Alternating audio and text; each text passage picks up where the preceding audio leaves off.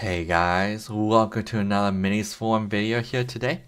In today's video, we'll be showing you how you can update the microcode for your processor on your Minisforum in Proxmox. So after reading, a few things and my server actually freezing up on me, twice in the last 4 or 5 days, I figured I need to probably do some updates.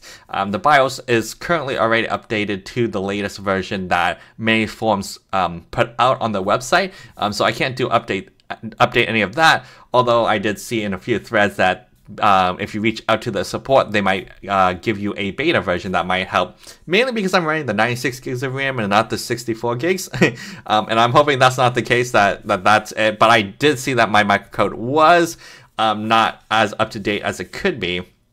So we're going to go for that. And obviously the process kind of was a little bit more tedious, and trying to figure out how to do it was a lot harder than I was expecting.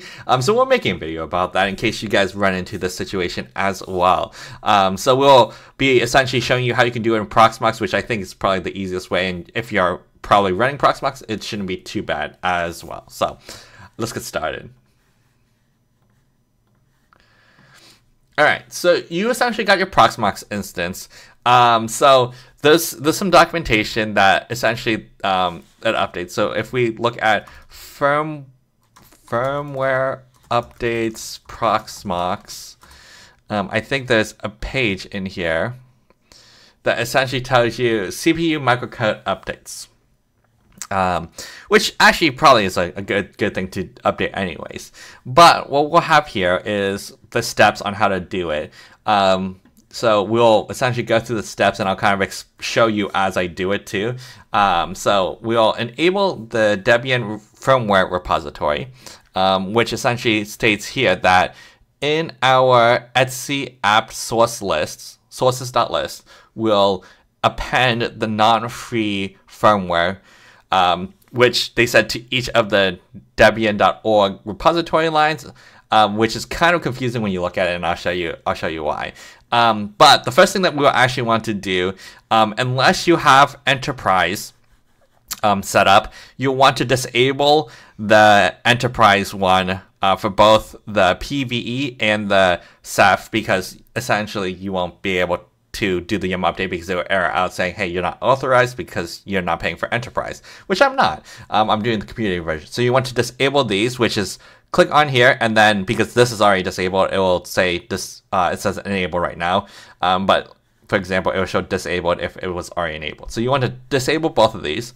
Then what you want to do is get into your shell over here. So what you want to do now is essentially follow the steps. So we will go to this. So you can run editor here, copy, we'll paste that, maybe paste. It didn't paste as well as I thought it was going to. But that's probably because I'm running Windows and whatnot. But we can look at editor. So you can see that I have 3 things here, and it's already added, but yeah, added to the very end of each line. So I added the non-free firmware to the end of each line here. It wasn't there before, so you just have to add that. Pretty simple. And then you hit Control X to save.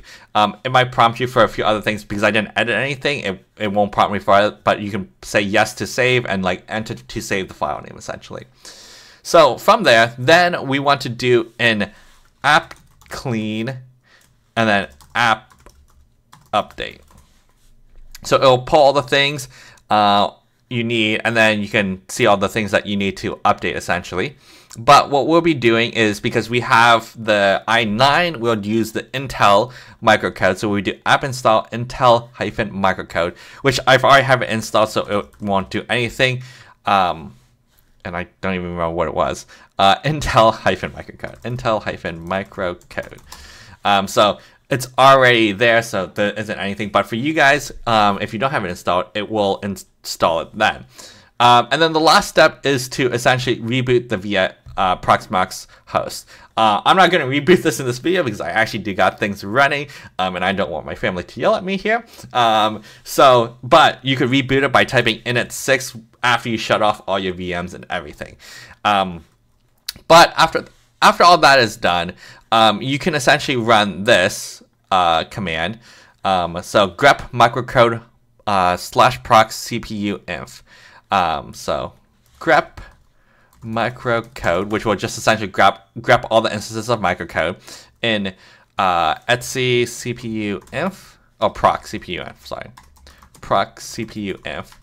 And then they had a unique, but I'll just output all the ones. So this will essentially show in all the microcodes what the version is. So I'm currently running 4121, which is the latest version that they're supporting. I was at like 410, I think, or 4100 before the update. So you can see it change. You can run it before and then after the update, and hopefully it updates. So that is pretty much what you need to do to get your microcode updated when running Proxmox on your Minisforum. So I'm hoping now that's all I needed to do, and that my server doesn't freeze up now, because I don't really want to have to deal with that in the future. So I'll keep you guys in tune in regards to if this actually solves the issue, or if I need to go reach out and get like a newer BIOS version.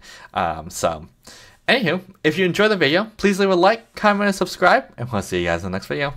Bye!